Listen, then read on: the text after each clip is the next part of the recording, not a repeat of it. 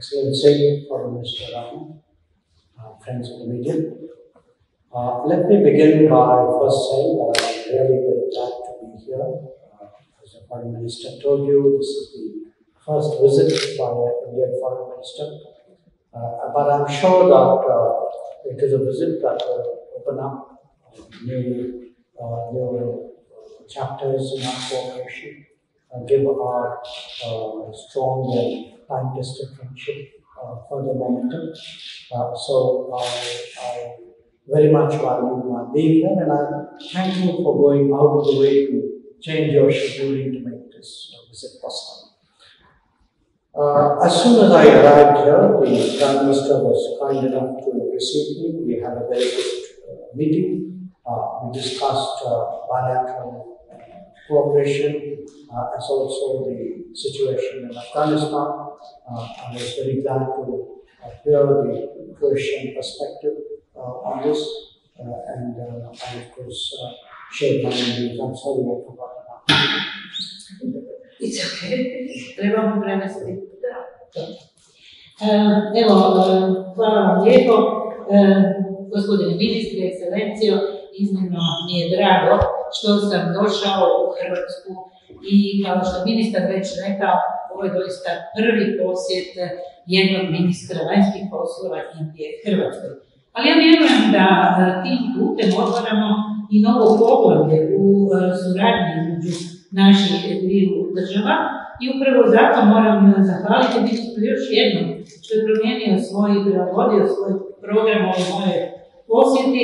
Mogu reći da smo održali jedan doista konstruktivan sastanak, razgovarali o bilateralnoj suradnji, o situaciji u Afganistanu i bilo mi je iznimno dragocjeno čuti hrvatska stajališta.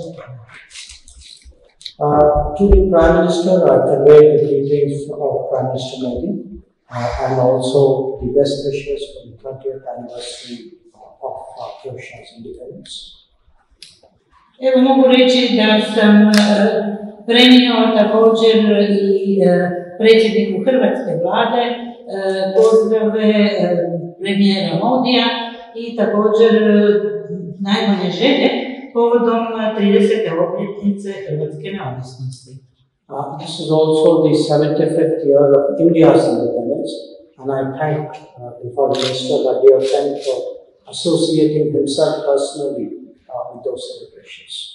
Što nas podsjeća naravno i na obljetnicu indijske neovisnosti i zahvaljujem ministru što je povezao zapravo te dvije činjenice. Hvala vam na tome. Both in the call of the Prime Minister and in our discussions, we talked about how to increase our economic cooperation. There are a lot of opportunities in the pharmaceutical sector, in the digital sector, in infrastructure, where we believe that Indian companies would find Croatia a very good platform to operate and invest. Mogu reći da smo ministar i ja također razgovarali o povećanju opsega gospodarske suradnje između naših država, a prilike se pružaju i u farmaceutskoj industriji, u digitalnom području, u infrastrukturi i vjerujem da će Hrvatska poslužiti Indiji kao vrlo dobra platforma za poslovanje. There are already companies from Croatia operating in India. Some of them have secured some important contracts, for example, in the railway sector. We would certainly welcome more active efforts to cooperate in the defense sector after the agreement which is being completed. Evo već imamo prisutnost nekih hrvatskih tvrtki u Indiji i neke su doista izborile i vrlo važne ugovore, na primjer u području željeznica, a ja se nadam i vjerujem da ćemo nakon potpisivanja memoranduma pojačati i suradnju u obrambenoj sferi. Tourism is another very important area, and in fact, just as we finished our talks, we were talking about expanding air connectivity between our countries. Turizam je još jedno važno područje i mogućnost za suradnju i posebno smo razgovarali o mogućnosti povezivanja naših dviju država izravno i zračnim putem. I think on international issues we share a lot of common position and perspectives. It was very apparent in our discussion on Indo-Pacific, on our discussion on Afghanistan, on our resolve how to counter terrorism in all its forms and manifestations. Što se međunarodnih pitanja tiče, dijelimo doista mnoga stajališta i suglasili smo se o pitanjima koja se odnose na Indo-Pacifičko područje, na Afganistan i borbu protiv terorizma. I very much value the perspectives that I heard from the Croatian side about the EU, about the further prospects of the EU, about the Oromo region.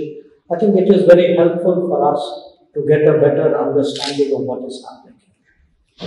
Dragocjeno mi je bilo čuti stajališta Hrvatske o Europskoj uniji, o izgledima za Europsku uniju i vjerujem da na taj način doista i proširujemo i vidite i u ova pitanja.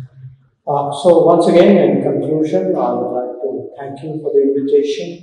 I hope very much that I would have an opportunity to welcome you, Minister, in India at a time of convenience. I do think that today's meeting, the high-level contacts that we have established, would be very important in taking our relationship forward. Još jednom, ministre, doista iskreno zahvaljujem na pozivu, na tome što smo se vidjeli i razgovarali i doista bih i ja vas rado vidio u Indiji. Nadam se da će to biti moguće i da ćemo tom prigodom još proširiti naš odnos. Hvala. Zahvaljujem ministru Đešakaru, otvaram prostor za pitanje. Dobro.